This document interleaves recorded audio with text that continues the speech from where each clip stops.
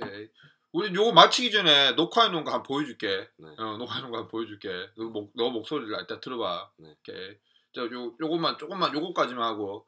와, 이거 지금 한 줄 했다. 한 줄. 오늘 봐봐. 오늘 한 줄 했어. 네가 안 보고 오니까 이게 수업이 어떻게 되는지 감을 전혀 못 잡는 거야. 이해되냐? 이거를 보고 와야 이거 팍팍팍 나가지. 그래서 발음만 보고 오면 되는 거예요. 일단 그렇죠. 일단 발음이 그게 한 30개 정도 되던데요. 그렇지. 나 많다 그랬잖아. 너 근데 한 시간에 하루 8개 볼 수 있다 그랬잖아. 하루. 그게 최소 단위가 8개. 좋아요. 네. 네. 8개 해도 봐봐. 영어가 50%씩 들어있다고 그래도. 네, 수업. 네. 1시간밖에 안 되는데 영어 들은 시간은 1시간밖에 안 되는데. 좋아요. 네. 오케이. 알겠습니다.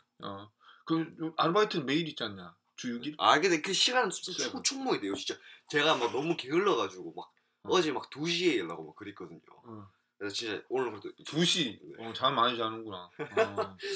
진짜로. 진짜 이거 진짜. 네, 그러니까 제가 좀 분발하겠습니다. 오케이, 지금 하여튼 전혀 지금 수업 어떻게 하는지 감을 못 잡고 온 거는 이해되지? 네. 보고 왔으면 훨씬 적응이 빨랐을 거야. 이렇게 어려울 거라 생각도 안 했을 거고. no에서 바뀔지 몰랐어요. no. 조금 나왔다. 네.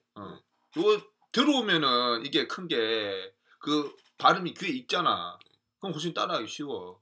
이게 당장 하나도 안 듣고 와가지고 야 따라해 이러면 그거는 뭐랑 똑같냐면 노래를 설명하면은 안 들어본 노래를 거기 배우는 거랑 평소 듣던 노래를 배우는 거랑 천 차이 난단 말이야. 이래지.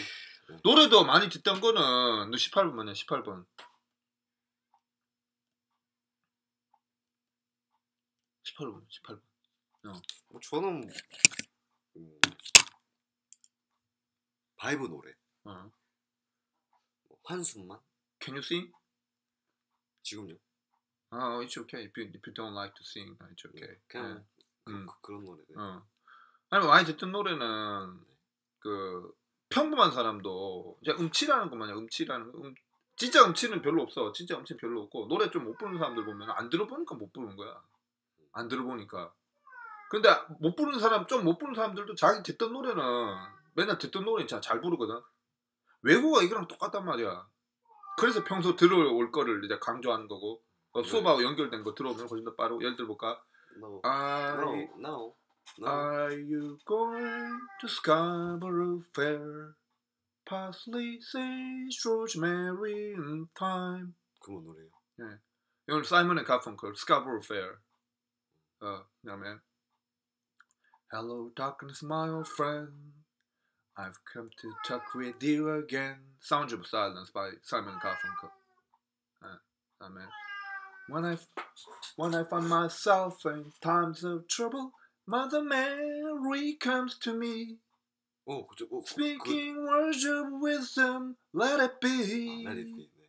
Okay, you let it be. 네, 알아요. 이리 와, 아롱 이리 와. Okay, 1, 2, 3, 4. Imagine there's no heaven. It's easy if you try. No hell below us, above us, only sky. 듣던 노래는 나온다고. 근데 안 듣던 노래 오늘 막 배웠어. 이게 따라 되냐고. 안 나오지. 그건 당연히 안 되는 거야. 근데 사람들이 또 얼핏 생각하기로 안 듣던 노래 잘 따라하다가 안 되면은 나 음치인가 보다. 그렇진 않지. 그건 아니다. 어학이 재능이 없는 것도 아니고 뭐 잘 못 따라하는 것도 아니고 생소하기 때문이야. 요거를 이제 강조를 했고. 자, 그러면은 계속 해가지고 No, I'm not. 요거는 지금 마치고 이걸